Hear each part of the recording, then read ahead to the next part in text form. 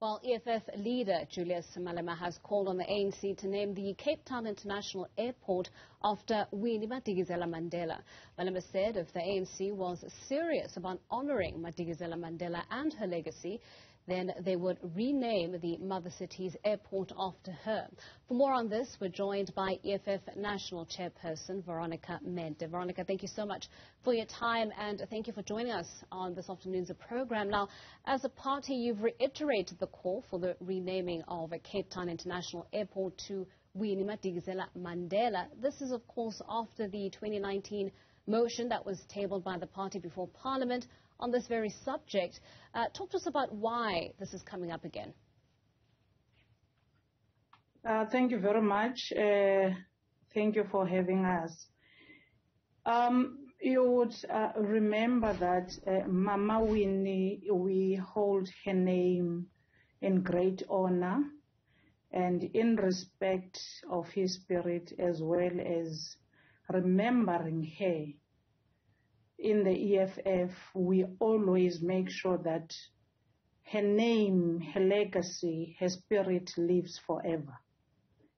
And us calling for the airport to be named after her, in 2019, back in 2019, when it was towards the first year when she has left us, many people labeled us as populists, labeled us as opportunists, because remember March 2019 was just 2 months away from the national elections, and that was never the case. And so we continued to honor her name, and we named our head office after her. So we continue to make sure that the legacy and the name of our gallant fighter and the mother of the nation is never ever forgotten. It should be engraved in our hearts.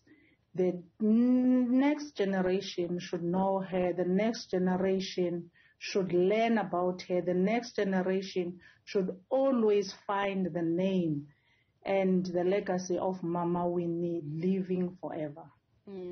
I want to take us back in time a little bit to that year, the year 2019, at the inception of that motion announced by your party president at Mama Winnie's funeral. There was a lot of public support for this suggested name change. I mean, there was the hashtag Choose Winnie Mandela, which trended for quite some time. And so it is curious that even with so much backing at the time, and I'd assume even today, why have these efforts yielded no results? Our problem in South Africa is many people that do not want to live the idea that only men fought for this country. So that idea, and is also perpetuated by the patriarchal mentality of our country, that things of significance like airports, things that we hold dear to our hearts, heritages that we hold dear to our hearts, must always be named after men. And this, for South Africans, and I remember the time when Mama Winnie's name and that hashtag was trending, was pushed mostly by women, because we as women, we want the state and the country and the society at large to understand that our freedom did not only come by the tears, the sweat, the blood of men. The women were there.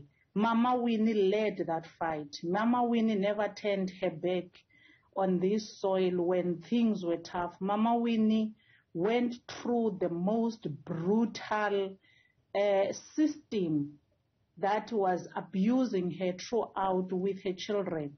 And in honor of that, and in honor of a gallant fighter who made sure that she stays within this soil, she protects the children of this soil.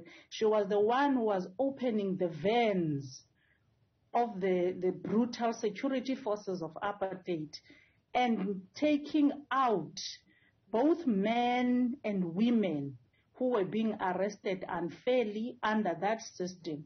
So in honor of all of that, and to make sure that children learn that women were at the forefront of fighting for this freedom, we ought to all talk about this, and we must change it. So the reason why it didn't pass that time is because of this patriarchal system mentality that's engraved in the many people's hearts in the country, in society at large. And for us as the EFF to change that and ensuring that a woman is also honored, because she was also holding the fort. She was also there. She was fighting in the front line.